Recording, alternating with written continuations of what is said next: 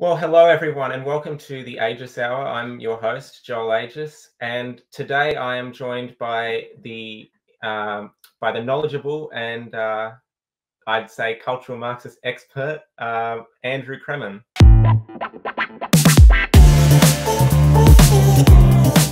Joel, it's good to be with you. Thank you for having me on. No worries. So, Andrew, just for people who don't know who you are, I guess we'll start with just like, if you want to just give a rundown of and introduce yourself. Right. Well, I'm a master's student at Notre Dame in Sydney. My undergrad was in creative arts, majoring in creative writing, minoring in theatre. I did that down in Wollongong. I guess I've got various. I'm very interested in reforming storytelling. I think I'm sure we'll go into this during the interview, but Plato writes, "He who writes the stories controls the future." Yeah. I've noticed that what Hollywood has been writing, especially from 1968 onwards, has become our modern world, and it's left us susceptible to all kinds of worries and troubles and errors. And we're sort of the harvest is sort of now. We're in many ways we're in a lot of trouble, and so I'm looking to reform that in many ways. Indeed. So I guess we'll start with just sort of to define cultural Marxism and get into the topic a bit more. So what is cultural Marxism and how did it come about? So cultural Marxism is a way of undermining our societal structures, our language, our culture, and our history. The idea of it is that you seize the means of creating culture. Culture itself gets produced by our history. It gets produced by the things that we talk about, the way that we define certain words, certain objects. For example, man, you would argue, has a limit in biology. Woman has a limit within biology. Well, if you change those limits, its foundation is no longer in the essence, in one's biological essence, but in what one thinks. From there you can absolutely undermine everything. Philosophically, So you've heard perhaps Rene Descartes' line, "I think, therefore I am." The idea behind that is, how can one be sure that one exists? Your senses may deceive you in various ways. The eyes can deceive. The sense of touch and smell can all be deceived. But the way that you think, even though you'd think, even that can be deceived. But that is the surest way of knowing who you are.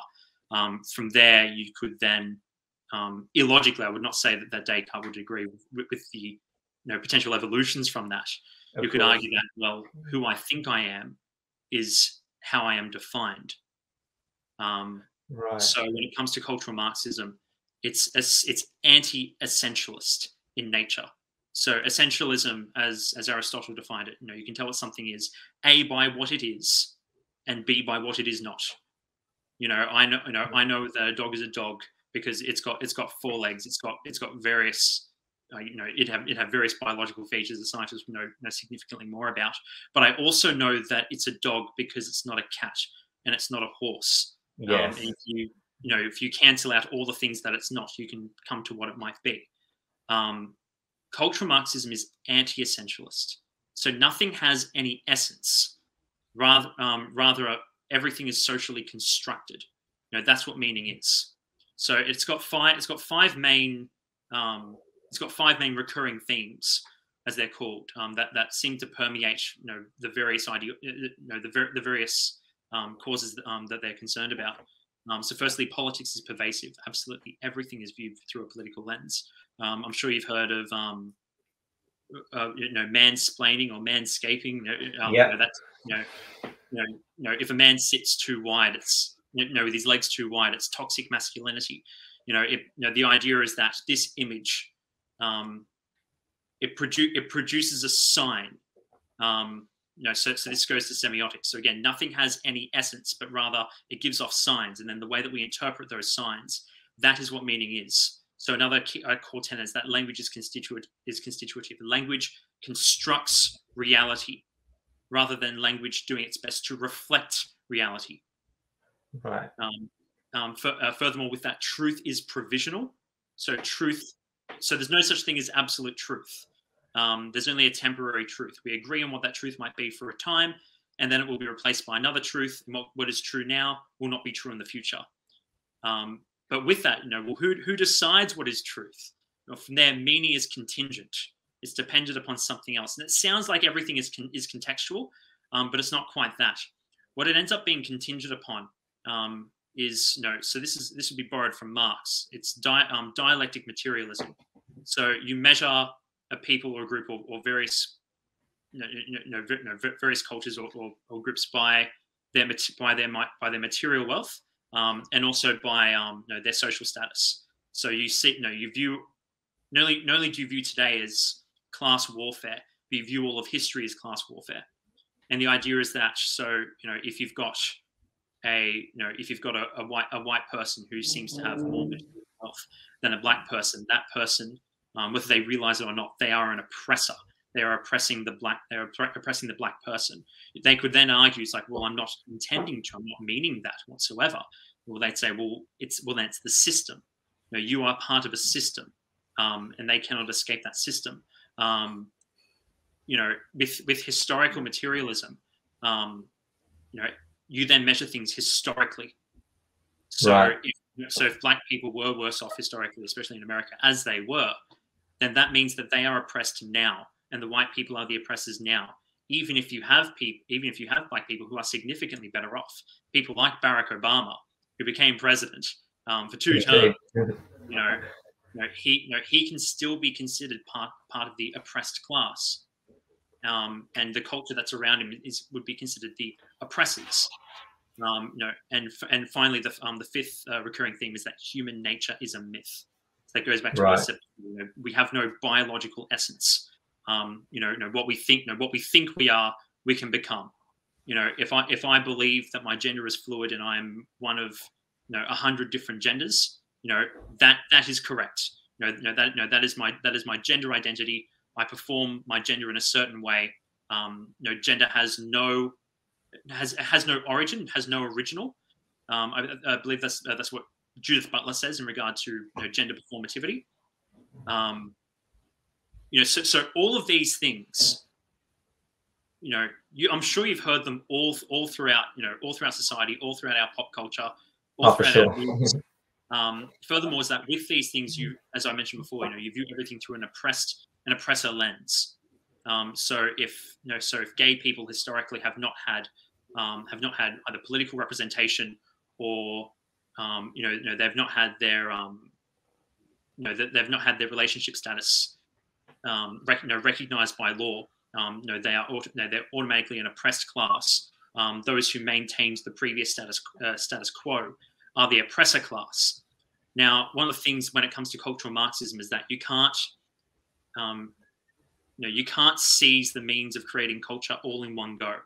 You've got to go through various steps. One of the things I've identified is that you create essentially you create an equalizer, a rhizomatic structure, where a rhizome, for example, an ant's nest is a rhizome. There's no one central point within an ant's nest.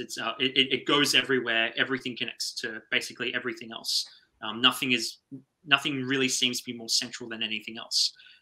You can apply that then to society. No culture is better than any other culture. All of them are equal. So from there, you get the existing culture. Cultural Marxism or critical theory, it's very antagonistic towards what they call Eurocentric norms and ideals, as well as androcentric norms and ideals. So those things that are masculine. You hear all the time about the patriarchy, the oppressive patriarchy, Darwinianism. So then you highlight the people who held the status quo or the perceived status quo, perceived to hold the status quo. So, for example, the church or Western civilization, or great historical figures. You point out certain flaws within them, and then you attack them mercilessly. This is now their identity, right? And then from there you wipe them out. You knock them out of the social sphere. From there, you create a concept city over them. So you create this So, for example, if you say that America is a racist country, the idea is that you can't actually analyze the history of the country to see how they got that claim. So, and the way that you pull that off also is that you destroy any means of doing so as well. That's why I was saying it's about seizing the means of creating culture. You know, you cannot argue outside the dimensions that they've set. You know, if you do so, it's either it's politically incorrect, or it's disinformation. It can be knocked off at once. You know, you've got an unaccountable vanguard who determine what the contingent categories are. Who is the oppressed? Who is the oppressor? You know, the TV. You know, the TV often is the one who decides what these are for us. Indeed. You know, from there, from there, one thing after another, you can knock out. You know, I mean, the arts were knocked out very, very quickly. Medicine is being knocked out right now. You have to adhere to gender ideology. You have to adhere also to you've got to believe the science, which is oxymoronic. You don't believe science. Yes. You investigate. And an expert. An expert is someone who they are able to explain the specifics of their field. They're able to do it in a relatively simple manner, and they're able to consistently get it correct. It's not enough to say, I have a qualification, because there are all manner of people with qualifications who disagree.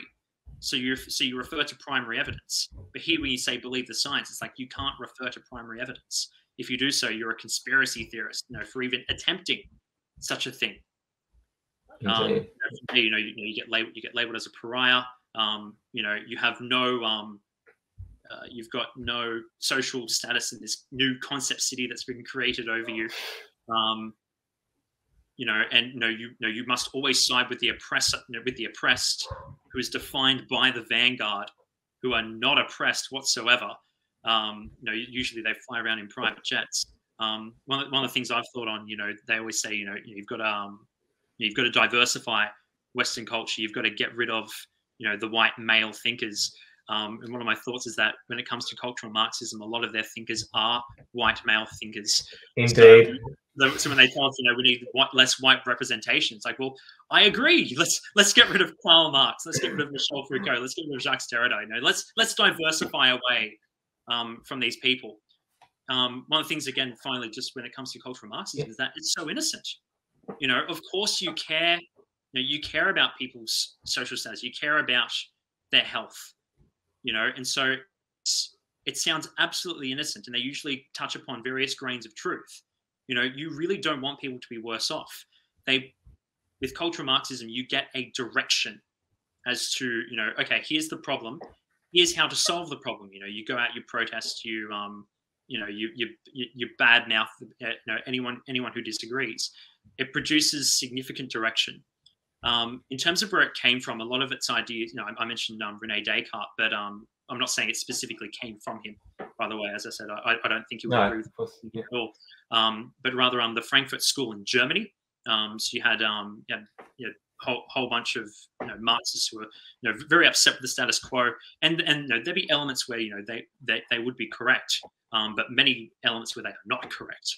And when they got exiled in the 1930s, they then came to the US, where their theories found a new home.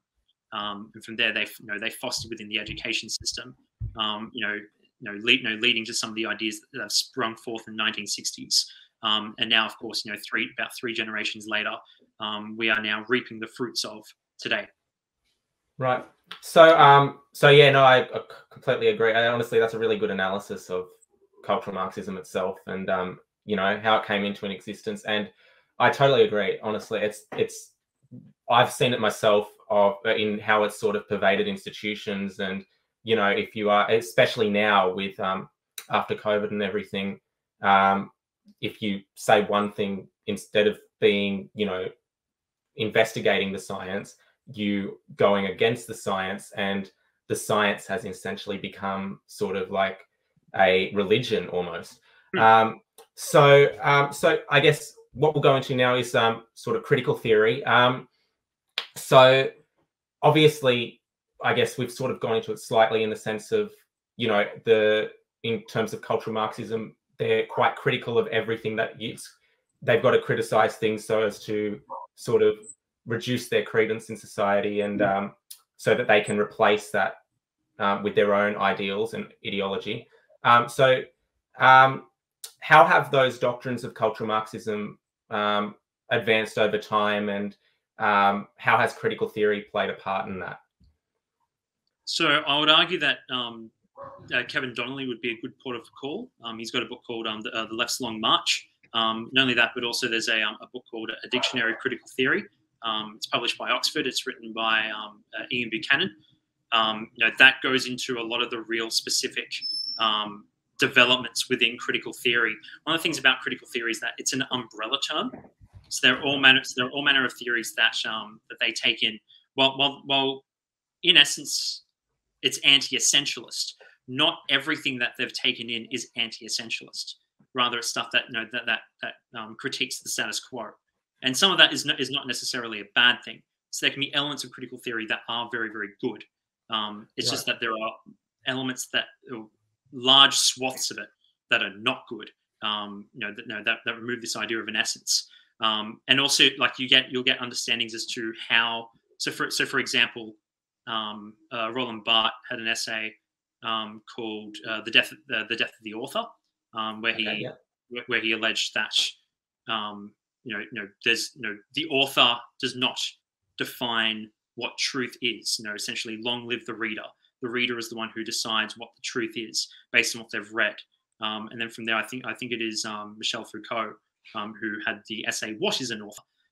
A few years later, wherein you've got this communication between reader and author as to what the truth might be. So in terms of those subtleties, there are, I'd say, significantly more capable people who have really analysed those things.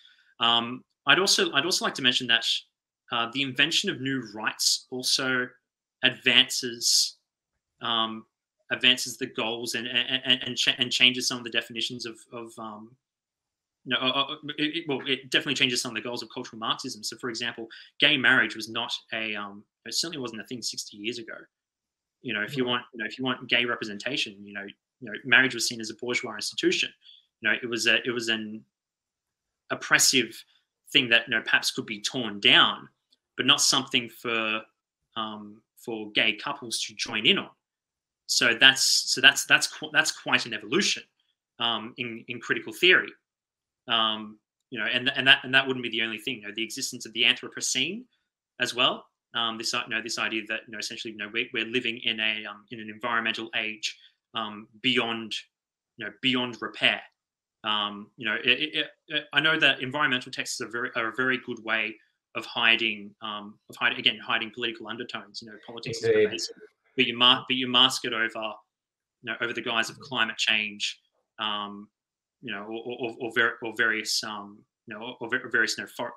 land rights or tree rights. I remember at Wollongong there was a protest there. You had they wrapped red banners over a tree and it said a person, like this is a person.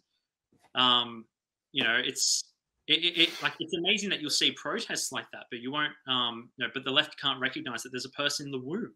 Indeed, that's so true. Yeah, but yeah, I'd say that there are some good historians who can better elucidate that. Of course, yeah. I mean, I've seen. I went to UTS for a small period of time before I decided to change over to online study, and I have to say, while I was there, I saw a few posters there for Marxist protests. Of course, at a university, that's just how it's happened these days. I mean, it's managed to pervade the education system quite a bit. So going into that, how has that cultural Marxism been able to pervade society and its institutions? Because, I mean, I know, I forget who said it now, but there's a quote, the long march through the institutions. So I guess how has that been able to pervade into the institutions we have in society to change society in a sense? I think that specific quote comes from a student in the 1960s. I think they were sort of appropriating it from an earlier quote. Right. But it really brings up this idea that you can make this statement and then three generations later, you can basically complete the goal. In terms of how you've got to see like you've got to seize everywhere at once. It's not enough. Although at the same time, I would say you need to seize Hollywood and the news organizations first. Right. So one of the things when it comes to when it comes to the Marxists is that they enable a panopticon. So a panopticon, it was first envisioned as a prison structure. So it's this idea you've got this cylindrical structure where you've got all these prisons all in a single all arranged in a circle, and then you've got this central guard tower right in the middle, and at the very top you've got this glass that no one can see into but anyone can see out of. So from there you've got one person in that central tower who can view absolutely every prisoner at once, but the prisoners have no idea whether they are being watched or not because they can't see inside. So the mere threat of being seen keeps people honest. From there you can apply that to many other things. Have you done anything on the internet? Well, Facebook knows about it. There's all manner of advertisers who have seen your posts. Activists can look at your Twitter feed from 10 years ago, and it's like, look at you, you're a horrible sexist, racist, or whatever else. So I remember one person mentioned, look at the gatekeepers. It's not enough to look at the leaders who are at the top. It's like, well, who allowed them in there? Who got them in there? And how is it that they just keep propping up? So look at the people who don't raise their voice, but they're sort of essential for letting the leaders in. I think also they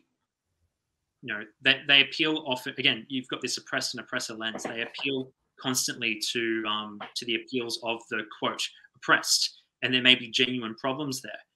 So they're seen as social heroes. People want to join those things. People want to make a difference. If you're told this is how you make a difference, then you go and follow them. You go and give them your vote. You go and give them your money. It's and not only that.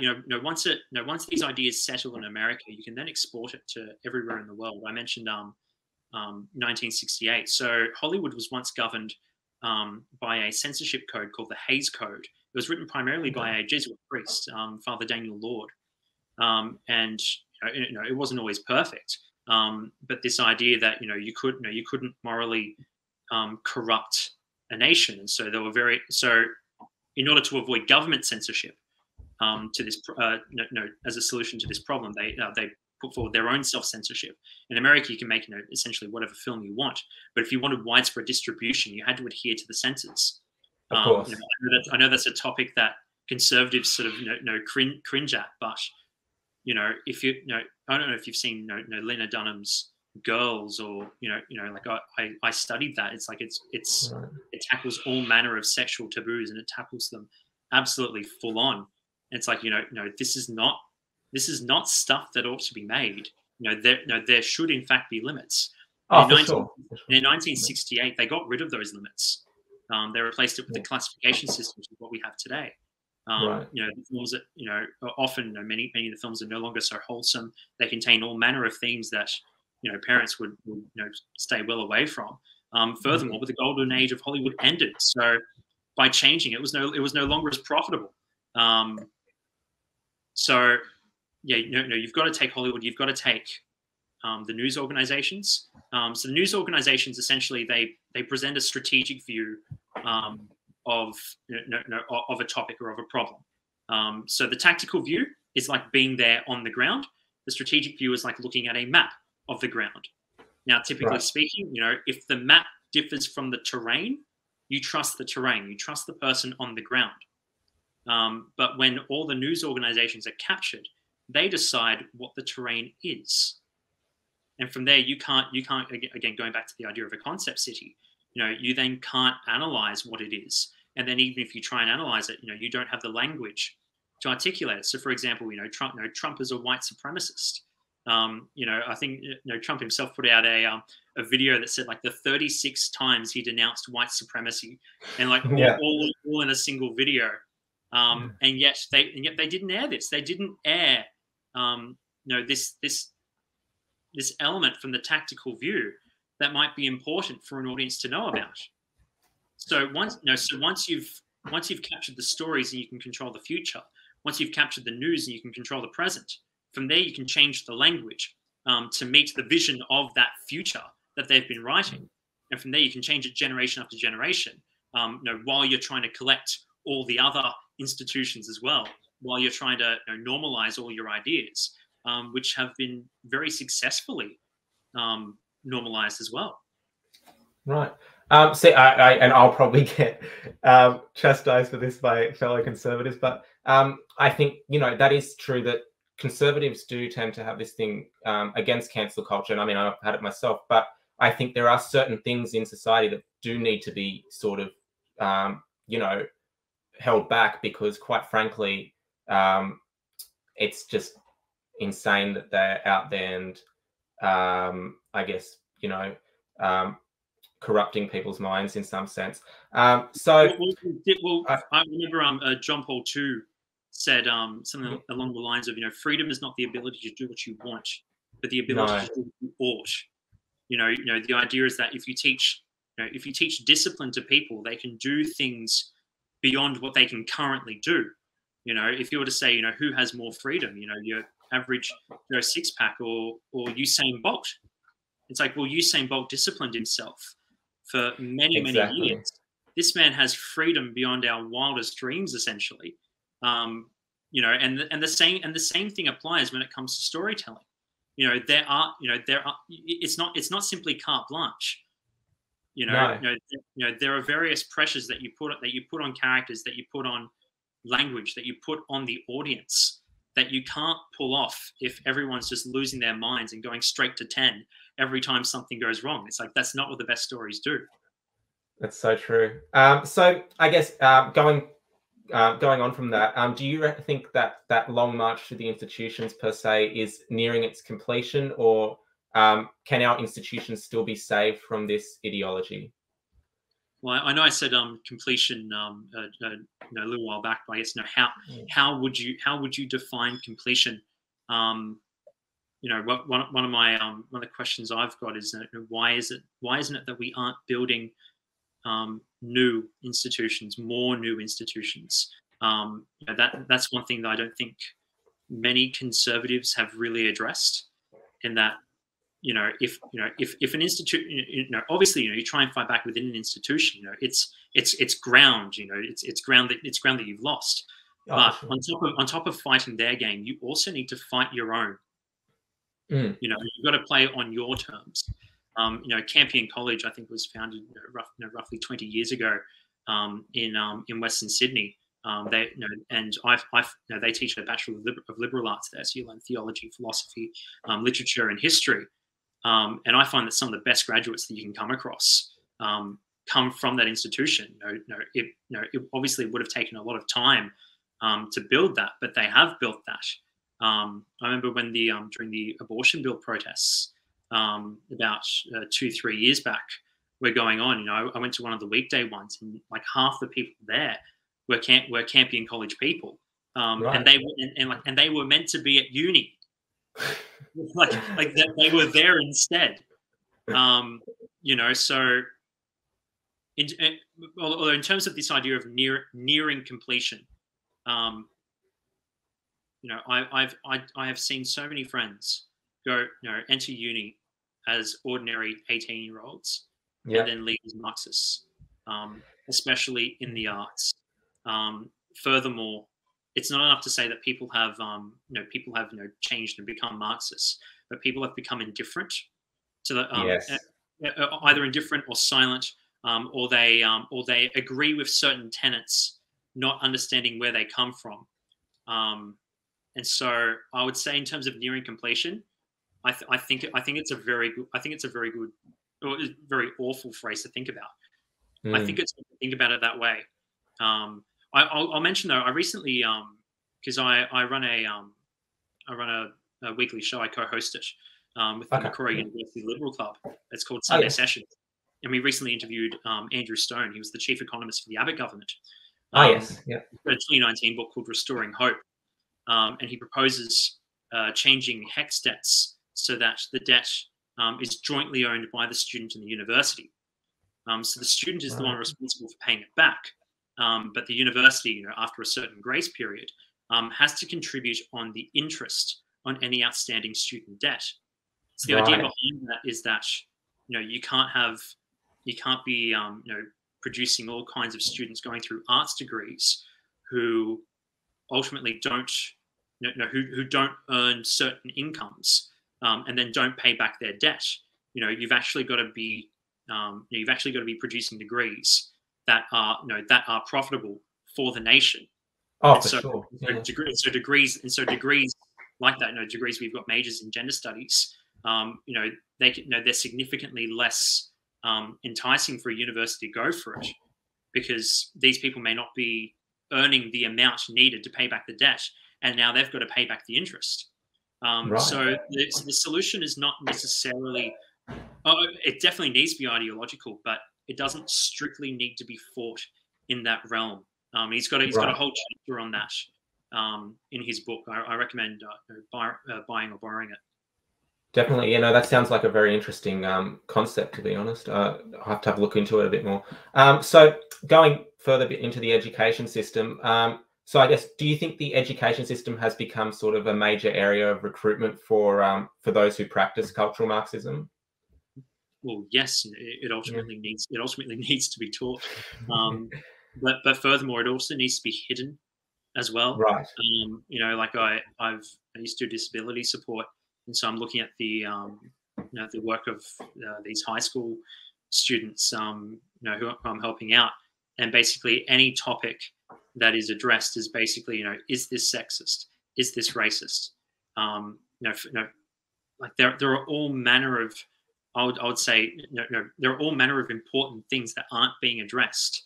It's just a matter of, do you think the correct thing or not? That's basically what they're looking for. From there, you go into teaching, you go into the arts. You become very passionate about the idea of solving oppression. In a sense, when talking about recruiting, it's like, in a sense, you almost recruit yourself. Right. Yeah.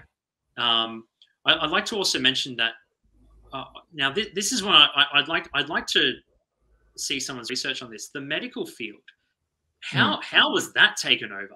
That was taken over extraordinarily. And we've definitely seen it during COVID. There was an article on the ABC last night. Snow Medical Research Foundation bars University of Melbourne from funding program after 6 white men were the sole recipients of honorary doctorates. So I saw this. Yeah. $24 million was pulled from Melbourne University purely because of the race and gender. So that their qualifications are relevant. They could be Albert Einstein, Albert Einstein or Oppenheimer, and you'll pull the funding. Exactly. It wouldn't matter either way. It's you've got that view of the oppressed and oppressor lens. And notice if you've looked at the article, there's no counterpoint.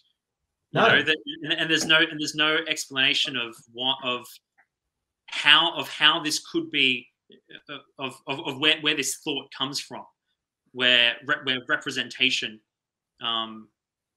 matters to the point where if you don't represent certain groups, you are oppressing those groups. Right. Yeah. I mean, it's just when I saw that last night, that was just extraordinary, honestly. It's just, I guess it goes to show that they don't really care too much. As you said, they don't care about your qualifications. They only care about your physical features, or, how you identify, in a sense. So do you think we can change the education system to teach people, I guess, how to think rather than what to think? Because I guess some students probably don't even, in some sense, they probably don't even realize they're being indoctrinated until it's happened, and they just, I guess, don't even really think twice about it. they end up just spouting whatever they've been taught. So can we change the education system to sort of try and combat critical theory in the classroom? So, well, that's a really good question. I'll address the last part first. Yes. Yeah. A key part of conservatism is that you also conserve the arguments of your opponents.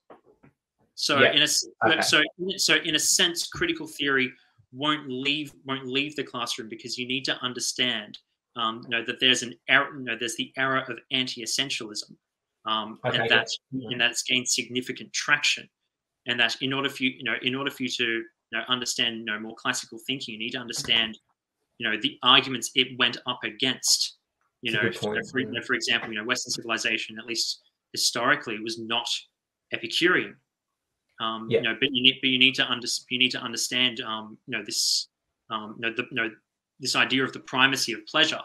You need to understand what that is, and then how to defeat such a thing.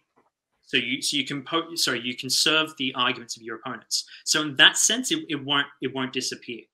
But in terms of teaching people how to think rather than what to think, I guess how do you so there's these three literacies. So you got primary literacy, secondary literacy, and tertiary literacy.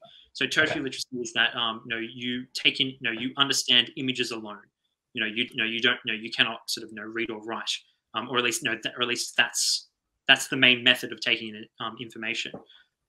Secondary literacy is words and image, and primary literacy is words alone.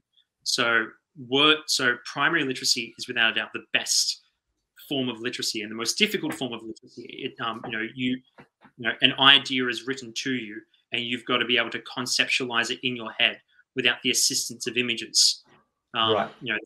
That's clearly a more difficult thing to do, and the idea is that school ideally ought to be able to teach the average student to be able to engage in sources that way. The best sources the best sources are essentially written ones. Words and image, however, that's what you find.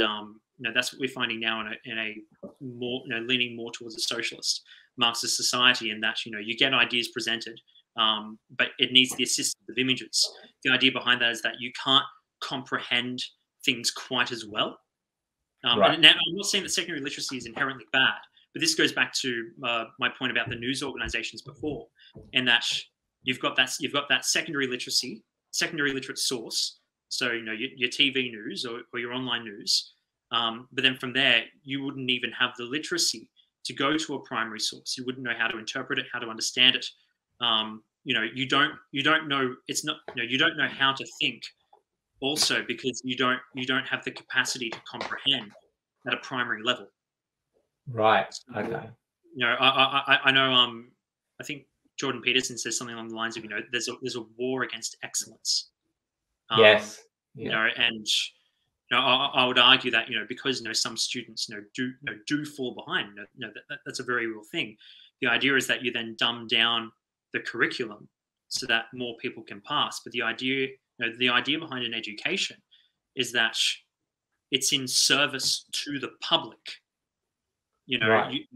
By learning all of these things, you can then go out into the public world, into whatever area, whether it's medicine, whether it's science, whether it's the arts, whether it's in history, and you're able to comprehend things, extremely well, and you're able to pass things on to the next generation.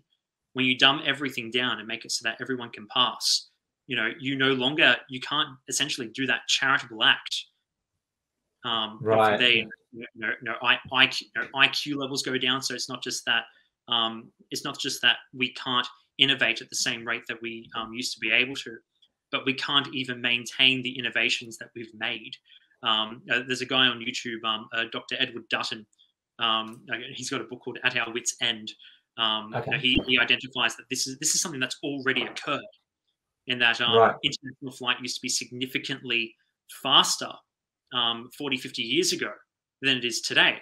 But the idea was that we became too stupid to maintain Concorde, and so Concorde went under, and so now we can maintain less less quick. It may be more luxurious, perhaps, depending on where you sit. but we maintain less capable systems. And again, you repeat that generation after generation across every single field. We're unable to pass on what was previously comprehended, and so it becomes open season for conservatives. Oh, for sure. I mean, I've actually seen that point made before about how we should it's good to have the opposing views still available for people to see in the classroom as well, so that they can sort of, I guess in some sense come to an informed view of what might be good and what might not be good. And I think like I was reading recently Michael Knowles' book Speechless, and he mentions that as well. I only just remembered that now, but he does go into that sort of topic a bit as well in his book, which I highly recommend. Yeah, well, it's necessary, because the idea about debating is that you're debating the essence of something. What is its essence? Yeah. And so you absolutely need those counterpoints, but you need them to go up against. You need it to go up against something that isn't strawmanned. For sure. The church just hates gay people. The church just hates women. It's like that. That's a total straw man. You can refer to the Catechism of the Catholic Church in regard to gay people are still they're still children of God. Yes, exactly. Respected. You can refer back to the dogmatic constitution of the Catholic Church, where it mentions men and women are co-equal. So again, you've got either you've got primary sources, you've got secondary, that secondary source in the Catechism that that absolutely blow apart their arguments. Oh, but for they're sure. They're not even presented. No, and that's the problem that we have, I think. So I guess, are there any institutions that have not succumbed to these doctrines of cultural Marxism yet, or? I've mentioned Campion College before, and I believe you need an ATAR of 75 to get in. Right. But not only that, I think they've got there are various paths. I think there are essentially go and have a phone call with them. I once applied without going there. Furthermore, they offer a diploma in liberal arts as well. So the idea is that you can do a diploma for 1 year. And then if you like it, you can then just continue to do the bachelor's for another 2 more years, or you can just leave the diploma. So it's very flexible. I highly recommend Notre Dame. Yes. At least in terms of the theology and philosophy department. Okay. I'm not in the other fields, but nearly like Cardinal George Pell mentioned in his I believe he mentioned in his prison diaries that Notre Dame's philosophy department is the best in the country. Yes, I do remember recall him saying that. Yeah. Yeah. So and I've taken some subjects in that, and stuff. It's actually beyond belief. So honestly, I reckon sign up. Even just take a single subject if you just want to take it slow. It really is beyond belief. It's astonishing what's there. And again, they engage with the with the more contemporary arguments. They really they engage with them. But again, it's a matter of essences. It's like it can't hold. Right. Yeah. Oh, of course. And that's honestly what we need more of. We need that engagement in the classroom, in particular in education, so that people can sort of, I guess, get a good understanding of both sides of the argument. So how can we combat cultural Marxism in modern society? So I've mentioned before the strategic view. The idea, if you're trying to seize the means of producing culture, you've got to seize that strategic view. The idea that anything that's on the tactical plane gets filtered through the strategic plane. So if it comes across that block, then they essentially decide what the truth on the ground is. They decide it all for you. I know we've definitely seen that in this Ukraine-Russia war. Yes. All manner of things on the ground that ended up not being true. It's like you've got that quote. The first casualty in war is the truth. Yes. Like, why? Well, the strategic plane is relaying incorrect information from the tactical plane. So I wonder. So I mentioned before, we need to be building our own institutions, our own film companies. We also need to be founding our own news organizations. and making them essentially as bold as possible.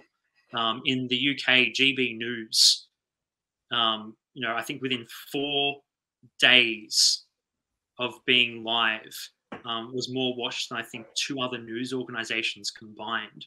Wow. So like there is a market out there. People are wanting this. So I actually wonder, what does it take to get a broadcasting license? Yes. There are all manner of topics that are desperate to be explored, desperate to be explained, that simply aren't, because the strategic view, for the most part, except perhaps for Sky News, has been captured. I would say the same thing in regards to making film companies. Besides perhaps the new one by Ben Shapiro. Can you name me? I don't want to say a conservative film company, but like can you name me that one that's more engages with more classical storytelling, or moral virtues or values? Can you name me one? No, honestly, that's the only one I can think of at this point. That Ben Shapiro's come up with. Honestly, and it's good that he did, because it's covering a market that is obviously wanting. People want to see that type of media, in a sense. Although you can see it like one example one major example in all of Western civilization.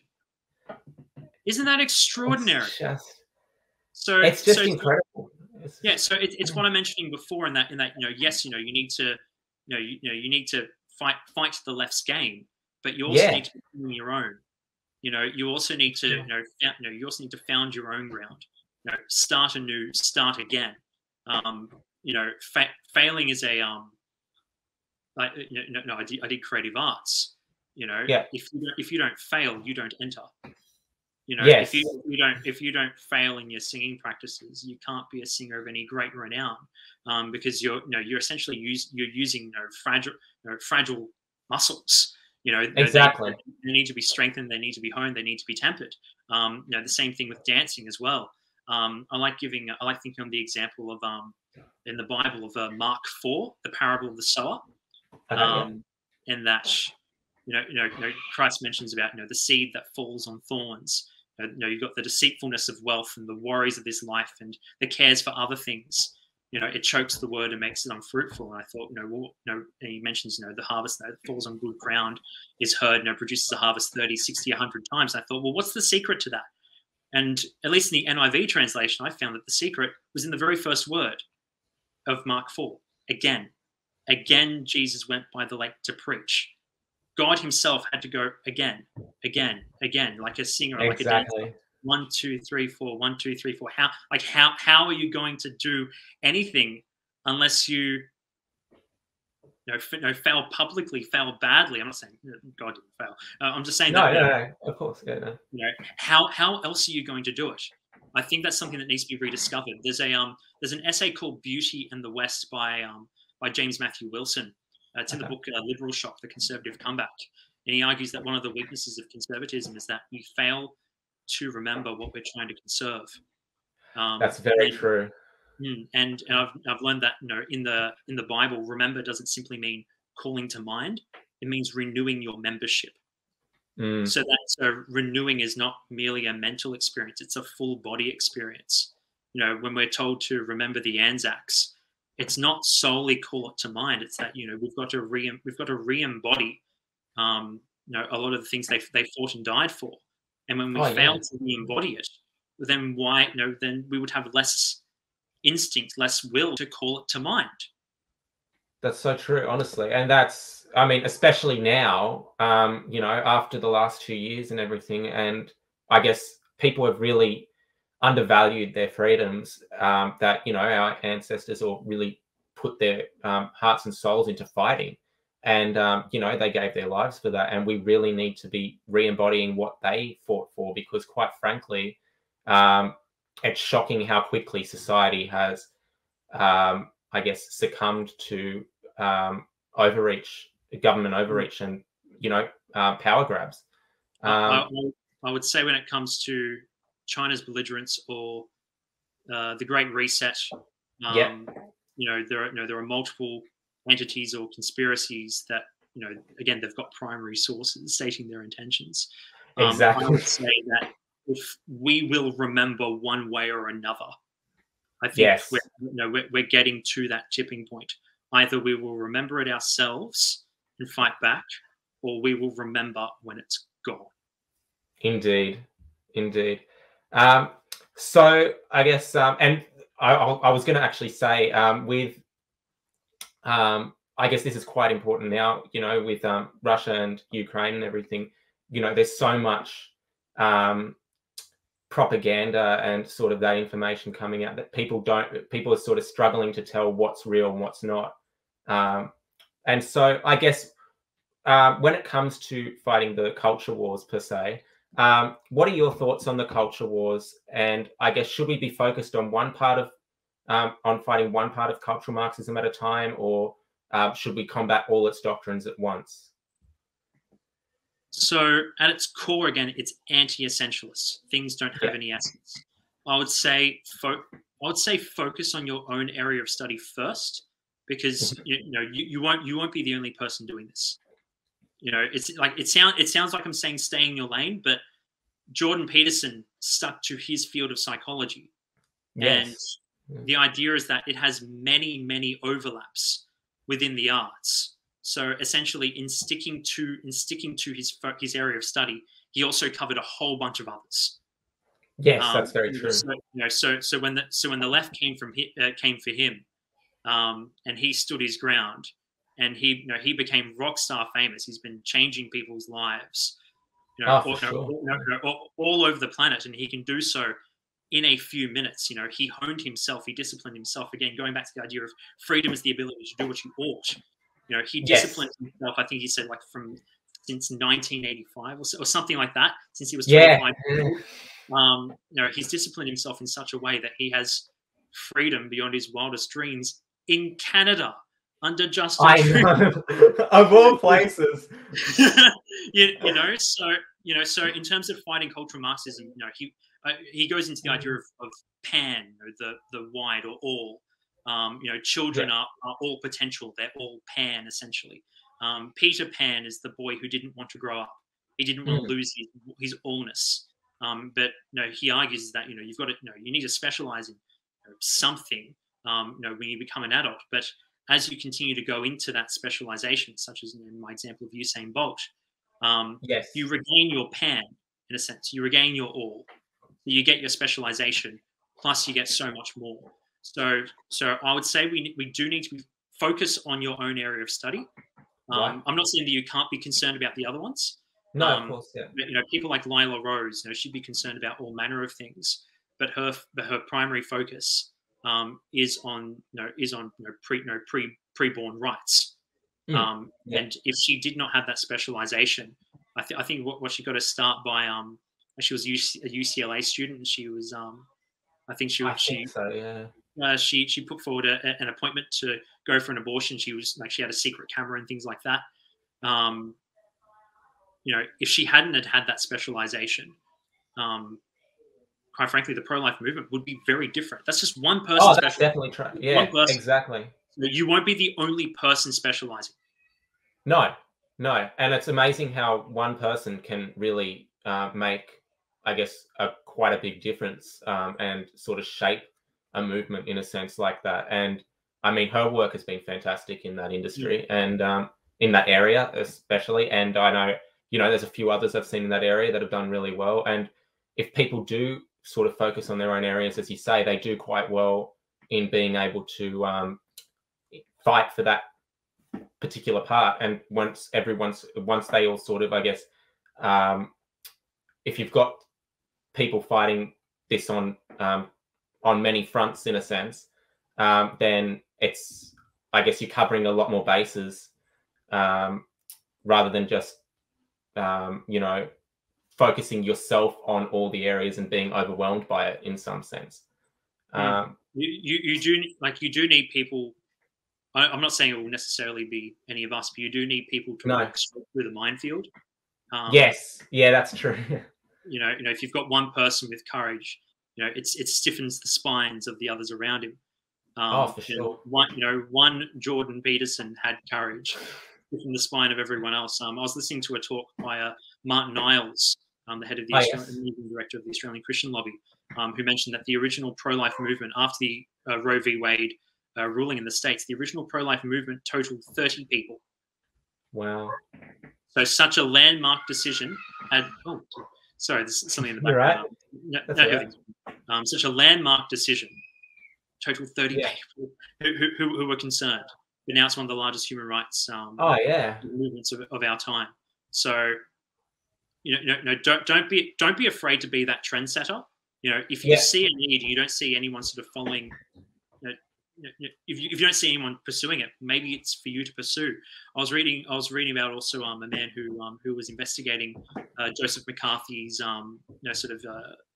investigation to the un-American activities, the communists in the 1950s, and the conclusion that he came to was that not only was Joseph McCarthy right, he was more right than he thought he was. And you need only look at the list. If you look at like McCarthyism on Wikipedia, you'll find among the list, the list of victims, Bertolt Brecht and Hans Einsler. It's like, well, Bertolt Brecht is not merely a Marxist playwright; he is the Marxist playwright. He is an utterly prolific, very talented person. I thought I might actually read a poem just to give you an idea of just how Marxist this man was. For sure, go ahead. Yeah. It's called The Solution. After the uprising of the 17th June, the secretary of the Writers' Union had leaflets distributed in the Stalin elite, stating that the people had forfeited the confidence of the government and could win it back only by redoubled efforts. Would it not be easier in that case for the government to dissolve the people and elect another? Wow. Now I've read that this is it's meant to be a satirical poem. In terms of the exact context, I don't have it. But this idea of dissolve the people and elect another, it's like, well, we're definitely seeing that throughout Western civilization. That's so true, honestly. And just going back to what you said before, about having the courage to stand up. I think a lot more people need to do that, because I know there's probably a lot of people out there. Even like myself, I was thinking about doing this sort of thing for years before I even started actually getting involved in it. And I think if you have the courage to step up, it does encourage others. And going back to the pro-life movement, that 30 has now become like millions in a sense. It's like I saw the March for Life just this year, and just seeing the pictures coming out of there and the footage of all the people marching, it was just incredible. Just to see the crowds there. So I guess that inspires others to sort of get involved with that movement and get involved and speak up themselves. So I guess going from that note, if more people stand up and everything, can we defeat cultural Marxism and sort of restore the strong culture of Western civilization? So restoring the culture will require a primary literacy.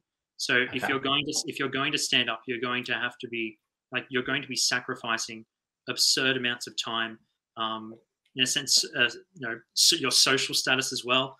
I'm sure there are many people from The Spectator who have copped all manner of abuses just to be able to articulate the fruits of the primary sources that they've researched. In terms of defeating this, I don't know if you're familiar with the fox and the grapes in Aesop's fables. The fox comes across a grapevine hanging from a tree. It's got these juicy grapes. He jumps up to try and eat it, but he can't quite get it. He jumps up again and again, and he can't get it. And then he says to himself, "It appears to me these grapes are sour." And it says he walked away sulkily. And the moral of the story: there are many who pretend to despise and belittle that which is beyond their reach. So in terms of can you defeat this ideology, it's like not without discipline, not without that primary literacy. It's not enough. It's not enough to simply stand up. Standing up is fantastic in terms of stiffening the spines of other people. Fantastic. But in terms of, are you going to restore the foundation? It's like, well, the people who laid it were unbelievably intelligent. And they made a lot of sacrifices. At the moment, we have an opposition who are playing to win. Oh, for sure. I get very maybe this will be unpopular, but I get very critical of sort of there's a large chunk of conservative culture that's sort of dedicated solely to laughing at some of the absurd and weird and wacky ideas that are coming out from the left. It's like, well, guess what? They're winning. Why are you? And often it's the weak, the impressionable, the children who fall victim to the things that they're doing. It's like, why are we laughing at them? We're laughing ourselves into hell. If you're racing against Usain Bolt, it's like, maybe you'll find some aspect of him to laugh at, but he's beating you. Exactly. He's beating you. I've even seen, I'll just say quickly, I've even seen some conservatives, even just yesterday, Matt Schlapp, who's the head of CPAC over in the US, he tweeted yesterday about the transgender swimmer, Leah Thomas, who's now swimming in women's races. And he was saying that, her story is quite remarkable in some sense. Like he was sort of, I guess, giving ground to that ideology in a sense. And I guess when you give ground, it gives them the signal that they can try and take more. And so I guess, I just wanted to sort of put that in there in some sense. Like we can't really give them much ground, otherwise they will continue to progress. So in terms of giving them ground, we often don't give them some strong alternatives for them to think about. So like I've stood at life choice stalls. You can't just put up your wall and say this is what I believe in, and if you don't agree, you're wrong. You've got to really like people. Anne Frank is right. People are still inherently good. Even if their methods are wrong and their ends are wrong, they are still seeking a good. That's a basic of moral theology. So when it comes to engaging with these people, it's like, well, what good are they actually seeking? Right. I've engaged with people who have been absolutely full on with they supporting abortion rights, and then you sort of you slowly put forward new ideas that they haven't considered. And they will literally change in front of you. Okay. They will literally change in front of you. Conservatives need to play that long game. They need to fail in playing that long game. Because how else are you going to learn? That's right. I mean, we do learn from our failures, and we learn from our mistakes. So I definitely agree with that.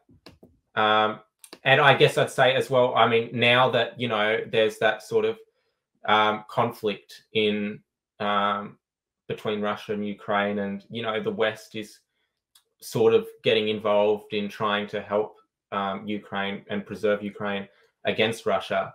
I guess the question I think people have is, can the West really get involved in wars at the moment when our culture is so when we're really fighting to preserve our own culture rather than and try and keep that intact so that we can manage to actually be strong. And I guess we'd need a strong Western civilization in order to be able to fight a war like that. Yes. So like I'm hoping to write about this soon. Like I've had publications recently in The Spectator, but also in Politicom as well. Personal integrity is national security. Yeah. Trump, for all his faults, had brought with him a team that had integrity to the point where Putin was not even going to attempt a second bite at exactly. At it's obvious also because we are throwing away that things have an essence, we're also throwing away that there could be a right or wrong way of doing things. Yes. So we're essentially equating wisdom and folly. Wisdom always has a practical element to it. It's not solely that you think something that's nice. It's you act in such a way that it's nice. So you act in such a way that I guess it's flourishing either to yourself or to others. Right. You know, I take Roger Scruton's definition of philosophy. That's the study of everyday life. So Yeah. it's more than just, what do things mean? It's like, okay, now that you have the meaning, how does one behave? How does one act? How does one, a sense, how does one remember, Yeah. who they are called to be? And that's, quite frankly, that's a far more scary thing, changing your life. At the same time, if you don't, well, our national securities, sort of, it's gone down the drain, because we don't uphold our personal integrity. Yeah. Yeah. So I mean, I guess you'd agree that we have to have a strong West in order to be able to survive in some sense, when it comes to conflict and just I guess we have to sort of challenge our minds and our sense of self in some sense, and be able to work on ourselves and make sure, I guess, like what Jordan Peterson says, one of his rules in his in 12 Rules for Life, I'm probably paraphrasing here, but get your own house in order before you go criticizing the world. We need to be able to have that self strength in some sense before we can go and make a difference in some degree. No, I totally agree, because it's what's most within your power. Yeah, for sure. Well, I think that'll be time, to be honest. So thank you for joining me today, Andrew. It's been really great conversation, honestly. I think people will get a lot out of it, and people will be able to understand cultural Marxism and how it shapes society and how we can sort of combat it a lot more. So thank you for joining me today, and I really appreciate it. No, thank you, Joel. Thank you for having me.